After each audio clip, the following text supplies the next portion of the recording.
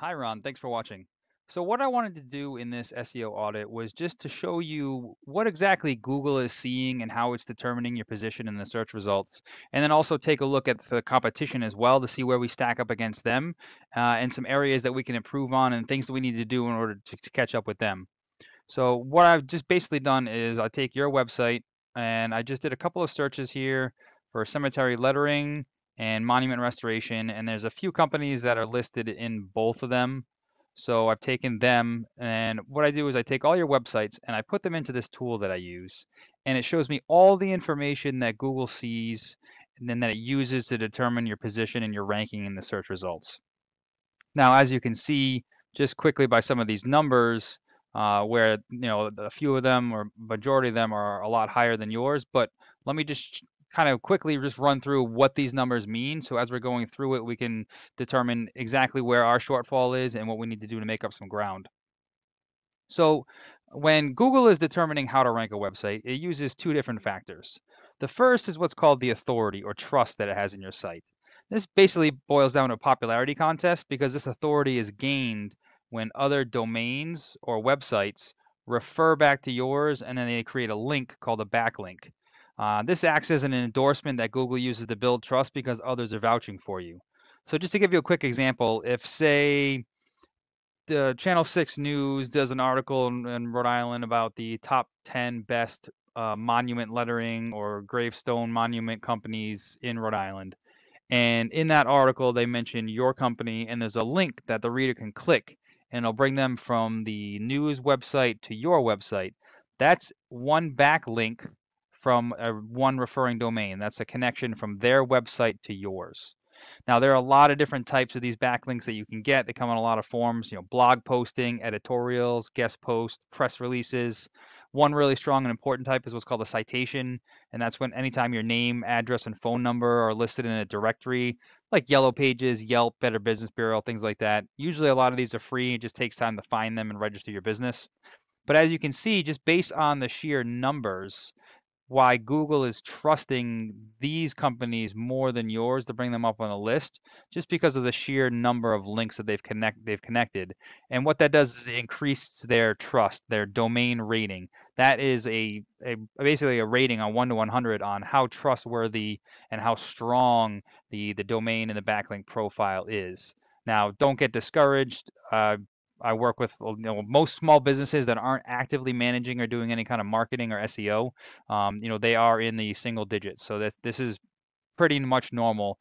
Don't think that you've done anything wrong. This is just in the normal course of a business life, unless you're actively trying to seek out these types of marketing avenues, then this is exactly what a small business website looks like.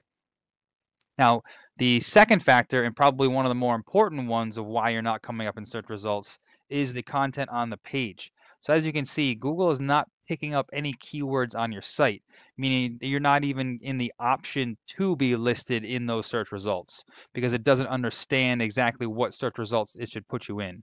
So if we just take well, let's not go through 500 of them. If we just take a quick peek at one of the competitors here. This shows me all the keywords that are being found on this website, as well as the volume, the number of times per month that they're being searched. Now, this is where it can do a lot of market research, both in target demographics and also in your competitors to see what kind of high volume keywords we should be going after. So just to use this as an example, Rhode Island monuments, that's being searched 30 times per month. So that means if you had that keyword being picked up on your site and your site was ranking in the top 3 or top 5 on the search on the first page, 30 people per month will be seeing your website and have the option to click on it and potentially generate a lead. Now, obviously, you're not going to capture every single one of those. There is going to be, a percentage, but you can just see how the sheer volume of just that one keyword phrase can bring in potential of 30 new clients every single month. And then we repeat that same process for all the high volume keywords and all the keywords that are relative to the services you offer and then the areas you want to offer them in. However, there is a formula that Google uses to find these keywords on your site. So basically, if we take a look at your site here, it has a lot to do with the structure of it and then also the amount of content.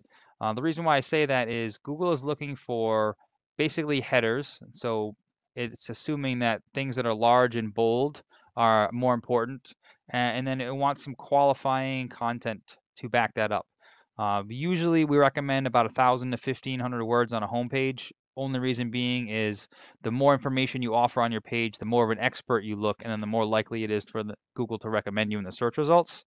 But also, it's the amount of content is not just about a sheer number, it's where we can insert those keywords, because as Google is counting all the words on your page, it's also looking for those keywords, so all the services and the locations. But this is where the number of words kind of comes into play, is because you're usually only allowed to have one keyword for about every 100 to 150 words of text. So that means the more keywords that we want to be found for would be the more information and content that we need to add to the page. Google has really emphasized in the last few years it's called high quality content, meaning it doesn't want to just connect a keyword, in a quick like bullet point to a keyword that's being searched. It wants to read through the content to make sure that you are actually offering the best response for that keyword search. So we need to add more qualifying content. And we can do that through text, through headers. We can also do that through what's called alt image tagging. Let me see if this is, yeah, so the name of this image is 14. That's what Google is seeing because it can't read an image itself. Google has no idea what 14 is. This is where we can also insert some keywords. That's a very big SEO tactic as well. But if we go back to the search results, um, a lot of times, some places will be running paid advertising. You get that up top. Then we also have the option to be in this map section. However, this is geographically based, so depending on where the person is searching from. However, there are ways to optimize your listing here, so that way you also have a chance to get first page listing for those near me searchers. When somebody's typing that, they go into the map section, and depending on, obviously you have to be within a certain distance, but as you can see, it's pretty spread out. So we can still optimize your listing to try to get into the top 3. So you get first page potential here in the map section, as well as first page potential here in what's called the organic section. The organic section here is where the more authority or trust that Google has in your site, the higher up on the list that you're going to rank. So getting more of those links or referrals from other websites helps you climb and outright the competition. Now, what I would love to do is just kind of sit down with you and we can talk about next steps, because obviously we don't want to do any kind of backlinking or any kind of behind the scenes SEO until we have the page structure set up properly, so that we can get those keywords qualified and then start coming up in the search results, then worry about trying to gain traction and higher in search results. Just having quality content in itself is going to be a big factor. So what I usually want to do is build out the website so it's got the proper content.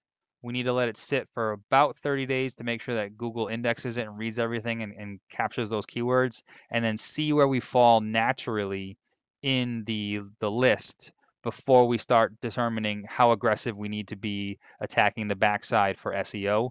That way we're not spending money for nothing and we're not doing more work than needs to be done, because it really just depends on how much your competition is doing. And what I can say is, obviously the competition, as they're established and they've been slowly doing things, which is, what Google wants to see.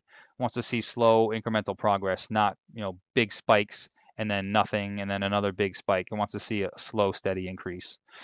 So let me know once you've had a chance to check this out.